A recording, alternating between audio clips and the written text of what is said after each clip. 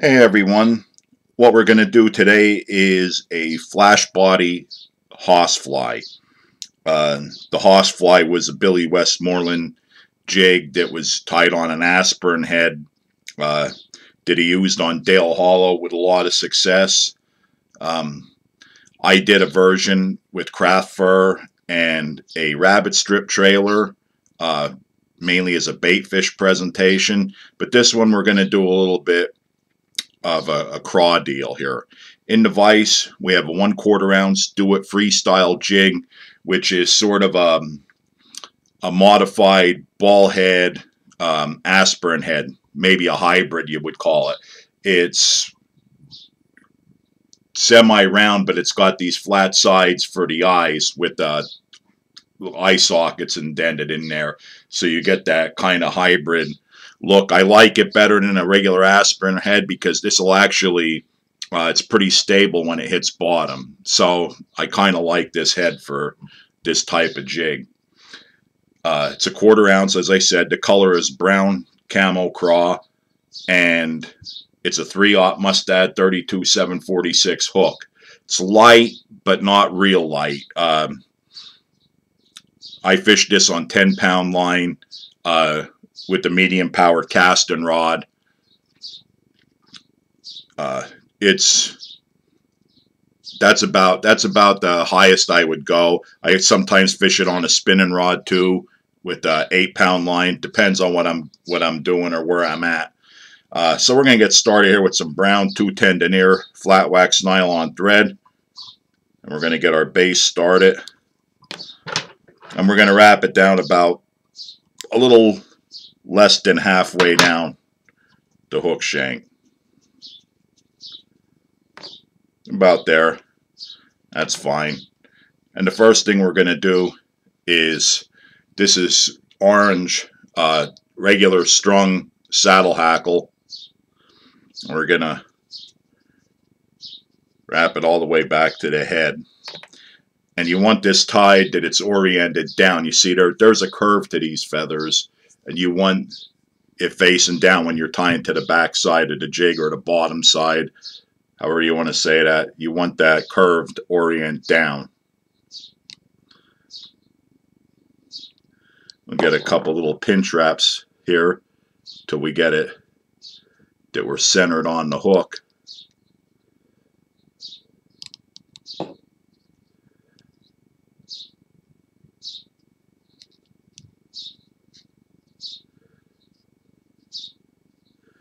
There we go.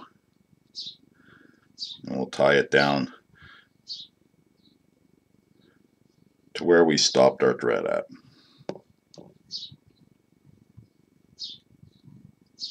That's pretty good. And work it back up again. Now the next thing we're going to do is the same thing. This is brown barred saddle hackle. This is a saddle skin from Hairline. You don't need that. You could use regular, you could still use this type of material. I like this. It's a little more expensive, but I like the look it gives in the water. It's a little bit thinner.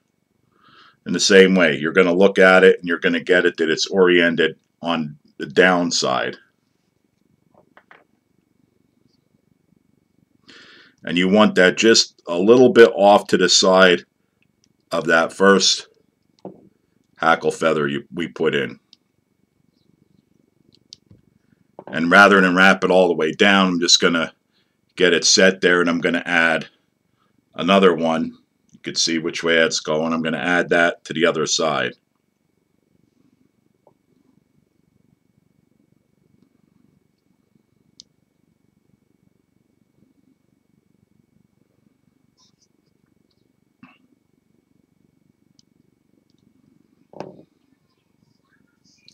There we go.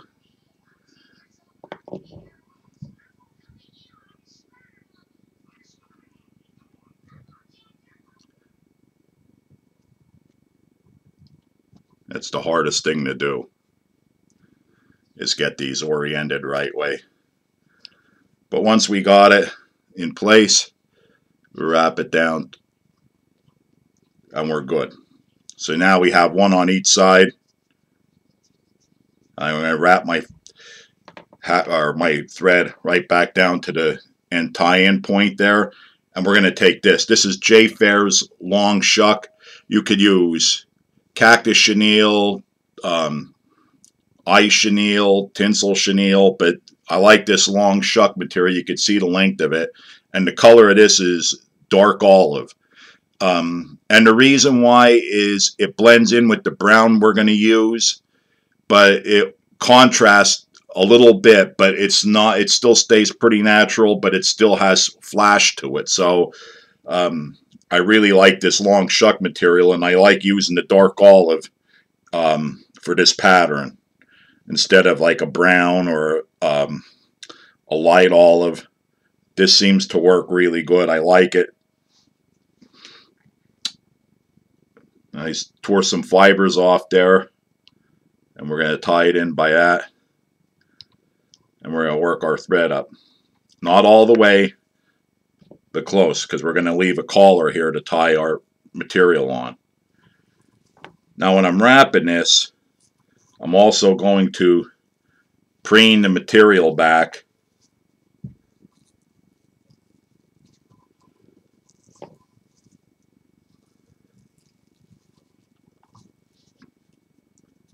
that it looks almost like a hackle collar. That's just the way the material is.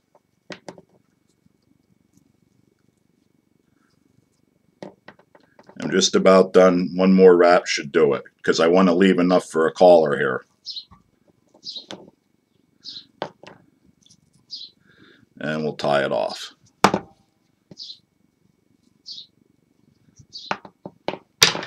Looks pretty good.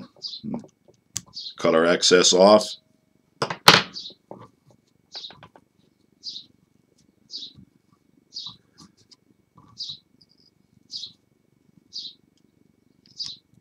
We're going to bend this back here and bury that. You'll have them spare little things that I try to lash down, little fibers, whatever you want to call them. So now we're going to get our body material. What we're going to use is some Arctic foxtail. I really like it for this pattern. You could use craft fur for this. It would work just as well. I kind of like the Arctic fox. This is some really nice stuff. We're going to use orange, and what we're going to do is we're going to make the length about right in the middle of where the length of these feathers to the back of the hook. We're going to want our hair to go right about the middle of that. That's how we're going to gauge it. Because you'll see when you tie it that flash material is also going to help it flare out a bit. So I'm going to take my orange Arctic foxtail, and we're going to tie that in first. And I don't want it to go to spread out real far. I just want it a little bit along the back, because it's going to, with that brown and orange color pattern, it's going to work out nice. So I get that tied in, and now we're going to take brown Arctic foxtail, and we're going to put it up against that to get our length, what we already have tied in. I'll trim it off.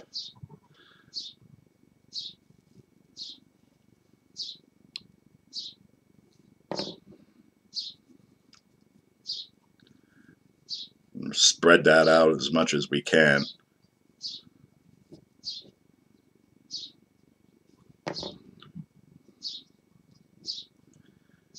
That's pretty good.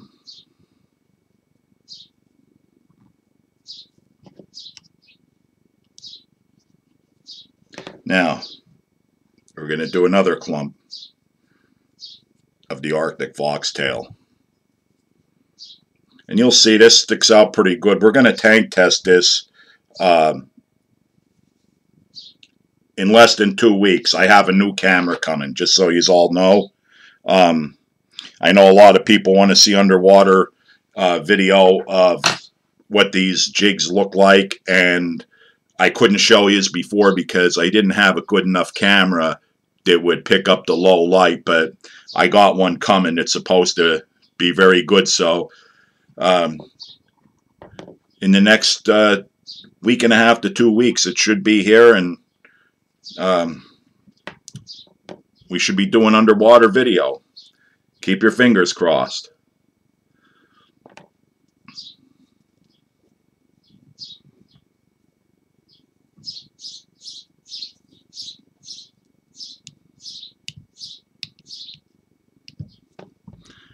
I get that clump tied in, and you see we have a little bit left in the front there.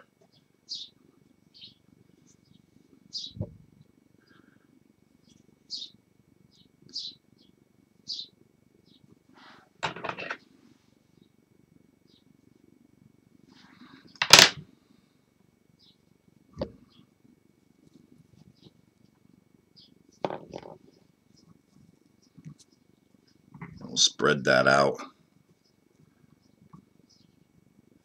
so it blends in with the rest of it.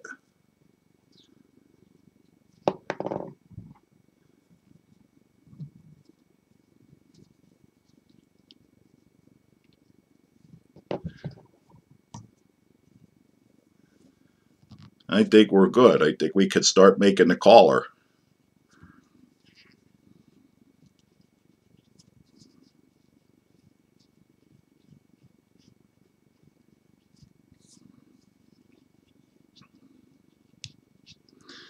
I'll build this up.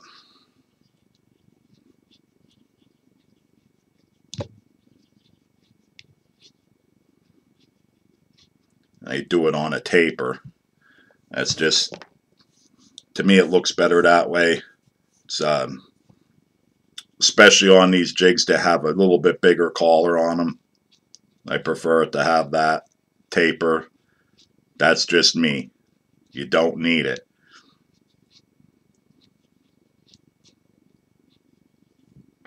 But this is going to get banged around the rocks pretty good, so I like to have it a little bit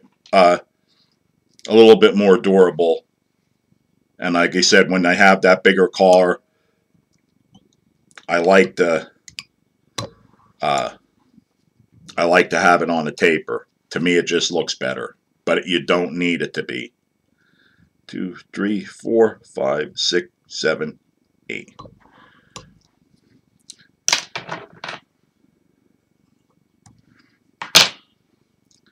And now we're going to add some Sally Hansen's Hard as Nails cement.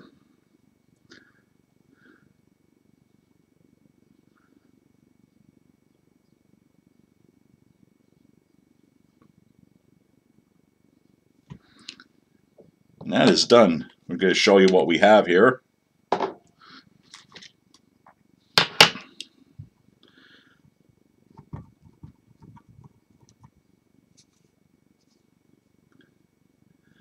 And that is our flash body horsefly. That's in the camel craw pattern. And you see how that sits, which is one of the reasons I like that head, because when you're in the bottom in the rocks, it'll stand like that when it hits bottom. And these feathers will float up slightly. The way I fish this is sort of like the way they fish preacher jigs. Is in this pattern, I'll let it hit the bottom. I don't use my rod. I keep the rod at a 10 o'clock position. I'll give it 2 cranks of the reel and let it fall. 2 cranks of the reel, let it fall. So what you get is almost like a cross scooting out from under a rock. You get that quick movement, and then it hits your bites on this. You won't always feel. Most of the time what it is when you go and you do that 2 or 3 cranks and stop, you'll go to crank and you'll throttle load up. That's when they're usually on it. That's how most of the bites come on this. So there it is. Give it a try. Let me know what you think. Thanks for watching.